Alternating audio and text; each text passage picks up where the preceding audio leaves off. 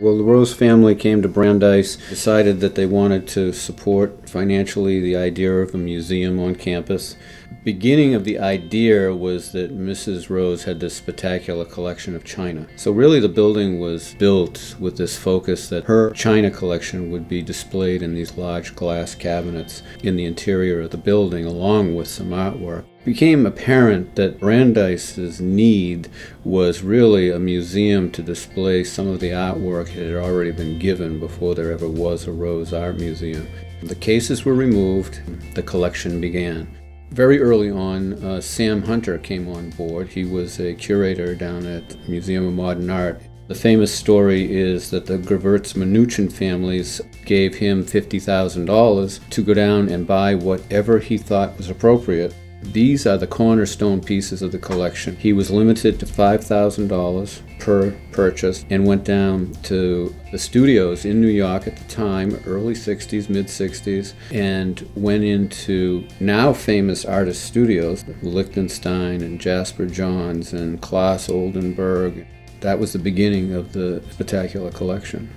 Well, what happens when you bring something like that into a museum collection, those pieces, the Gravertz-Mnuchin pieces, people see that, oh, they have that in the collection, oh, they have that, and they have this very strong pop group of art, and they have a strong abstract expressionist group of artwork, and if they have something in their holdings that they feel is important, should go into a museum that has a similar kind of artwork, they are more likely to give it to that institution. That's part of the reason it grew. We're on the cusp of an amazing turnaround where we're having a tremendous renovation program taking place, funded by Jerry Feinberg, and has made an amazing transformation to the space. We are also celebrating the 50th anniversary of the museum. As you entered the building, you encountered a huge piece of what I call milk glass, and it didn't allow you to see into the space.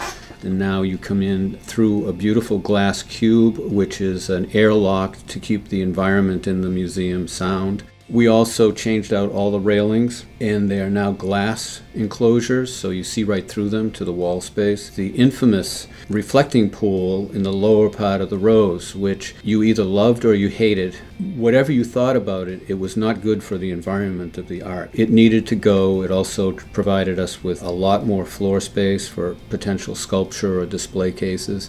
One of the hidden improvements is the completely new HVAC system. We were running with a 50-year-old system that had new parts glommed onto it, and kind of a Rube Goldberg system. Now we have a state-of-the-art system, and we're very, very happy about that. We got a tremendous bang for the buck. The architects that we worked with were spectacular. The construction people were great. We're very happy with the result. People in the art world and artists themselves who were standing on the sidelines are now starting to embrace us again.